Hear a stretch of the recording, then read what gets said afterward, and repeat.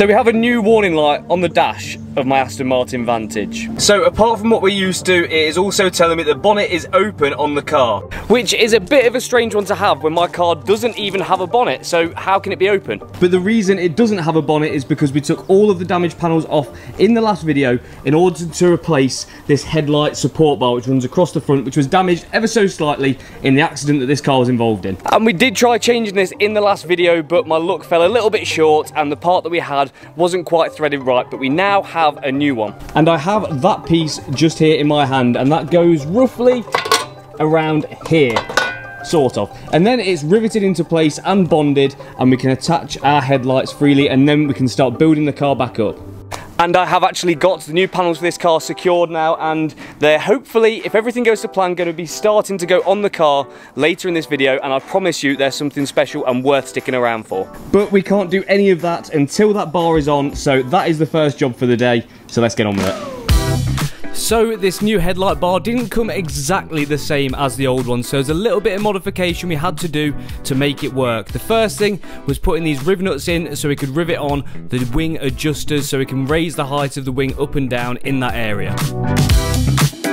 And good news for me, it was actually almost impossible to put this on in the wrong place because there's two bolts in the centre which mount, I believe, to the radiator, and then that kind of holds it, and then you can rivet it from there. It's almost impossible to get wrong, so that's excellent news on my half. Now, with the panel bond on, we could put those two bolts in to make sure it mounts in exactly the right place, and then we can put two rivets in each side to make sure it's perfectly secured.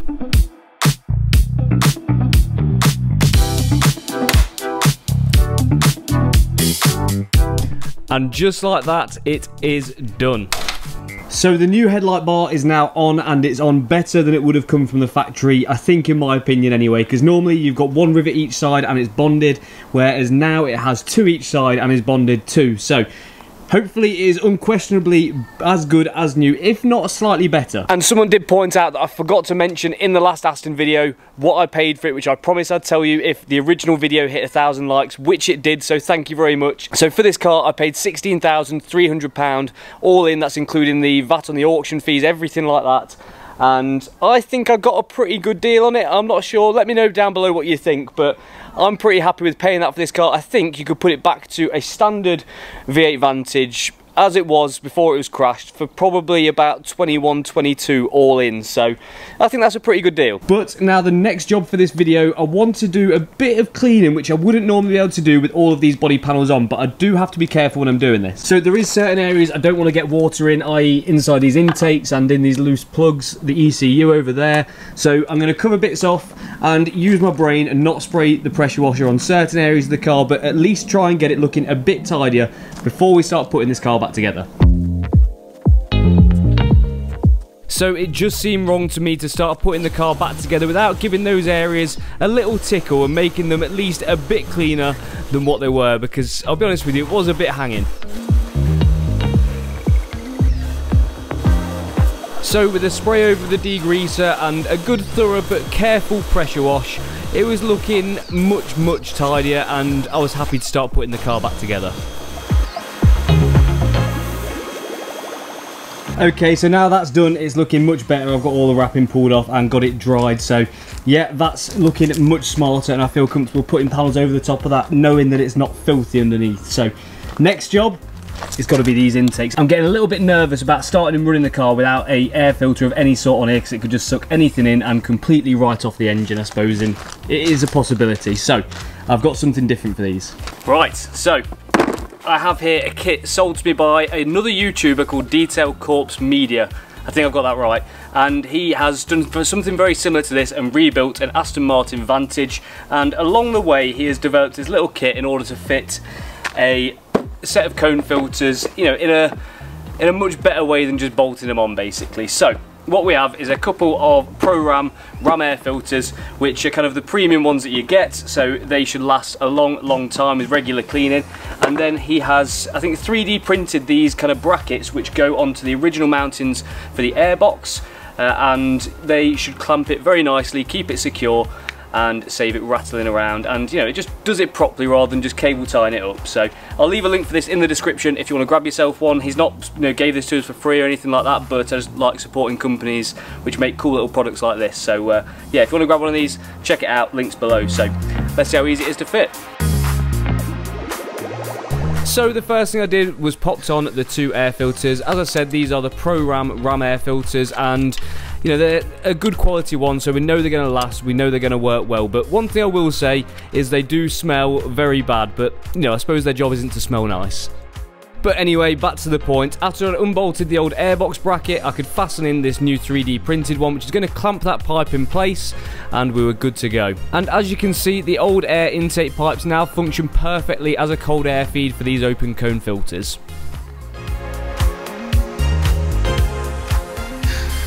So that couldn't really get much easier. Essentially, you just bolt off the whole airbox bracket, put on the pod filter in place of the airbox, and then you're good to go. The only thing I do need to get is getting a nut and a bolt to go on this here, and a bolt to go through here, and that'll be it fastened up. But even without this little strap in place, it's still pretty solid, so that'll just be a nice little finishing touch. So as promised in the last video, I have something very, very exciting to show you guys, and I would normally store something like this in the garage, but this is way too expensive to be stored somewhere where it could be damaged, and is absolutely going to transform that Vantage into something from being nice to something exceptional. So let's see what you think.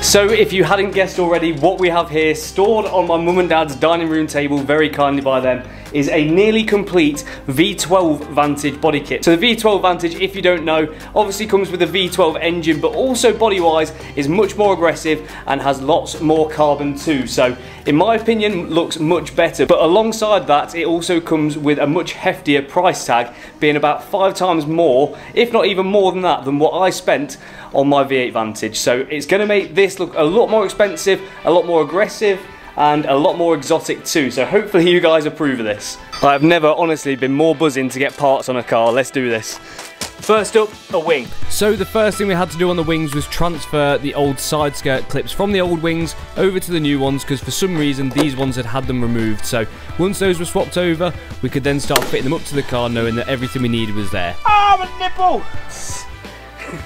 Oh!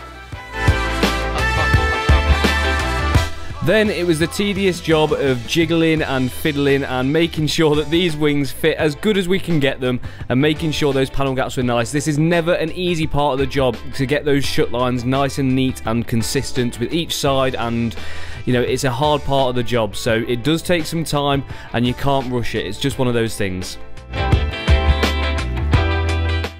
But with the wings now fastened up, we could then start playing around with those gaps and making sure that they're as good as they can possibly be. But it does take a bit of figuring out, and it does take a bit of playing around to try and get it right. We did actually end up packing out certain parts of those wings with washers which are already on the bolts when we removed the wings, so that did help it, you know, fall into place much nicer. But once all that was done, there was one final bolt in the top of the wing in the door shut, which you really had to play around with a spanner to try and get tight, you know, a very small turn at a time, which did take a while. 3 months later, 464 years later.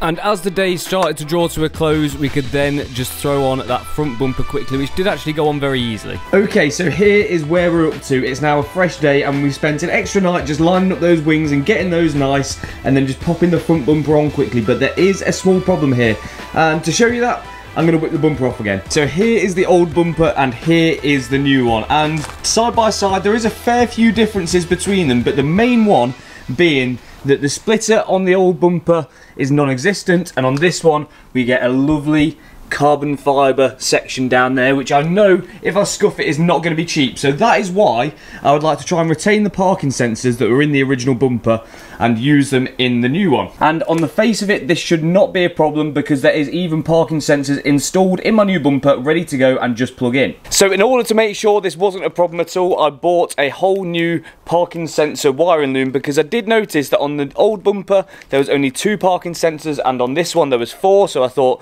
get the V12 parking sensor loom and that won't be a problem, but there is a problem. So after inspecting the parking sensor wires and then just seeing where they ran, I quickly realised that these are definitely not OEM. The wires actually run all the way up through the engine bay and then through the bulkhead, and I'm guessing that's what the little gizmo is that we've got here at the top of the dash. I think they are aftermarket parking sensors. It's not as simple as swapping these over into that bumper, I don't think, and also these are a bit naff, to be honest with you. I think it's an aftermarket system that runs into that little piece on the top of the dash, and I don't think that screen's working right. I don't think these are working right. So for now, I'm just going to put the bumper on with the sensors in but not plugged in, and then see if there's anything I can do in the future to wire those original sensors using the harness that I've got and the sensors I've got into this car without having one of these dodgy aftermarket systems. So for now, we're going sensorless. But before I put that bumper on permanently, I'm going to do something about this because this little lower oil cooler radiator thing is looking naff. You can see it through the mesh grille on the bottom of the bumper and it's looking ugly as hell. So I think I'm just going to paint that black before we send that bumper on, and it should look a lot smarter behind that grille.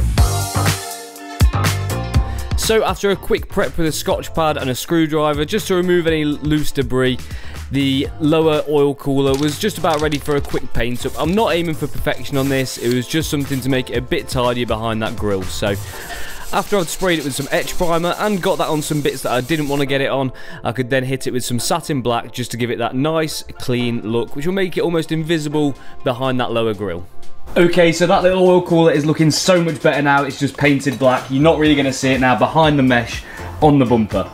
And as much as it is a bit of a pooey situation, the fact that I've got to have parking sensors on the bumper that don't work, for now, I'm just going to send it on and then maybe we can get a specialist to look at it later and maybe make them work. So anyway, for now, bumper's getting bolted on. Let's go.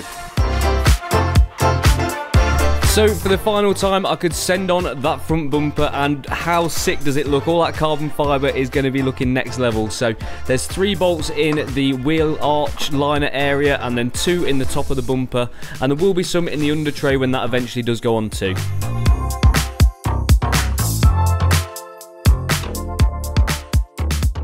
So that is the oil cooler now painted, I think that's what it is anyway, and looking much better, and the new bumper fitted in much better shape than the last one, and also with that gorgeous carbon fibre splitter down here, which is looking, I think it's much more modern and much more aggressive too, so well happy with that. And those anal people out there will be glad to know that I've replaced all of the rusty old but nuts and bolts with fresh stainless steel ones to make sure that they're going to come in and out of the car nice and easy in the future, and also look much better too. I can't believe as well how much progress we're making in this video. It feels like the Aston's all falling into place, and in the last video it seemed like we took L after L, whereas this one is strictly W's, and I'm feeling a lot more positive this week. So yeah, it's going well, it's going well. So the next job I want to tackle is this brake pad wear sensor. There's 2 ways I could do this. I could bodge it by, you know, just soldering the wires back together, or, you know, twisting them and taping them, whatever it may be, but, you know, you can replace the full section from here all the way to here. So I think that is the best way to do it, and it only costs about 30 quid, so it's definitely worth doing the right way. And hopefully once that's done,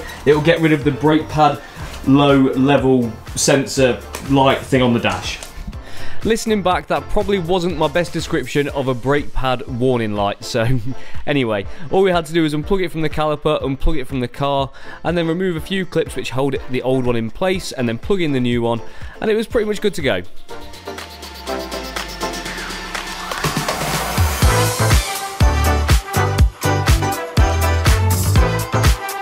And there we have it, super quick and easy. It just clips in here, runs up here, and then plugs in here. So the only thing I'm missing is a couple of cable ties just to tie it down to the clips, which is what it's supposed to be used with, but I haven't got any cable ties here, so that'll have to wait till another day. But for now, that is absolutely fine. It's not going to cause any issues. It just needs pinning up. So that's another big win. So the next question is, now the car is back on the floor, and also we've got that brake pad wear sensor plugged in. Is the light going to be gone off the dash? I know we're going to have a few still on there, so anyway, let's see.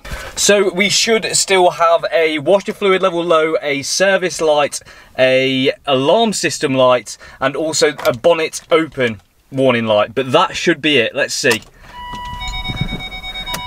Pop her in neutral. Start her up. Okay, bonnet open, alarm system service, fill washer fluid, bonnet open, and then with the handbrake off, there we go. Yes, no brake warning light on anymore. So that is progress. That is another light off the dash, but we've still got that bonnet open. Like, maybe that's the next one to fix with that nice new V12 bonnet. But before I do that, I just wanted to pull it outside so I could take a minute to let it sink in that my Aston Martin is actually coming together, and I literally cannot believe it. The new wings are looking sick. I really like that nice light grey colour as well. The new bumper with that carbon fibre diffuser splitter thing is looking absolutely bad boy as well, and I'm really starting to see the end of the project very quickly coming to light. And speaking of letting things sink in, we're just about to tick over 10,000 subscribers, which is absolutely incredible. I am buzzing. I cannot get over it. So thank you very much to all of you who are subscribed already, and if you're not, what are you playing at? But I'll be honest with you, I have never been as happy as what I am right now building cars like this with you guys watching and getting involved and just doing daft stuff on the internet. Honestly, it's the most fun thing I've ever done. So keep watching the videos, please, and we can keep doing daft projects like this and hopefully trading our way up into something incredible. But for now, I am definitely more than happy with my Aston Martin Vantage, and I think it needs some extra bits now. I'll be honest with you, I was going to leave fitting the bonnet on this car for another video because I kind of wanted to spread out the build a little bit, but I suppose as a thank you for you guys for subscribing and ticking over that 10k mark, I suppose we've got to finish off the front end in this because it would just be, well, it'd be a shame to leave it looking like this, wouldn't it? But quickly, before I do that, I just want to point out some of the little differences on the new panels compared to the old ones, which obviously I've already covered a little bit, but now they're on the car, you know, they're really more prominent. So the first thing, on the wings, these little side grille bits, on the old wings, these were chrome, and on this, they're carbon fibre. I suppose this is the advantage of getting them off a V12, is you get these nice little extra bits. And also, again, around the front, we've got that carbon fibre splitter, which is looking absolutely bad boy. I'm hoping the car doesn't ride so low that I'm going to take that out, because I can't imagine that's going to be cheap if it does need replacing. So yeah, but anyway, it looks so nice. And then obviously the black painted oil cooler behind the mesh there, that's looking so much better. And also, just down to little things, the seals on these wings are in much better condition than the ones that came off the car. They haven't got paint over them because the last front end on this car had been repainted already, so it's quite nice to see that the seals are nice and fresh too. And it's really making me think about the colour of what to do with this car, because I love this grey colour, I can't lie, it's really nice. It's very typical Bond car, but it's not very crisp, it's not very in your face, so I don't know, it definitely doesn't want to be a grey colour like the bumper. This here is a dark grey, which doesn't give a nice enough contrast to the carbon fibre, so that's definitely out the window. The light grey is very nice, but you know, I like things to be very out there and very bright, so maybe the grey's not me. I can't really pick at the moment, to be honest with you. But anyway, I apologise for all of my waffling. Let's get this super mad, epic, in-your-face V12 carbon fibre vented bonnet on the Vantage. So as the day drew to a close, the Aston Martin was finally ready for that final piece, the missing bonnet. This car has come such a long way already, being crashed and left abandoned and then rescued by ourselves and being fixed up slowly, piece by piece. But it's only right that we put this car back to actually better than how it came out of the factory by fitting these V12 Vantage pieces. And with our guard dog watching over, we were able to take this super expensive bonnet from the dining room and fit it to the Aston Martin.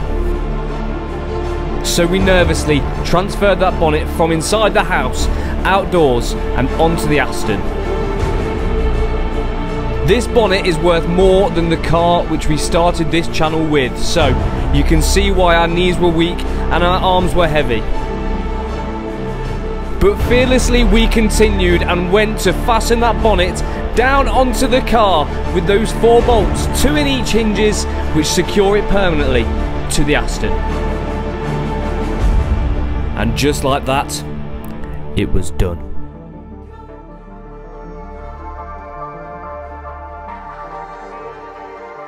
So the bonnet is now on, and how sick does that look? It's such an improvement over the standard one, and those carbon fibre vents are just popping.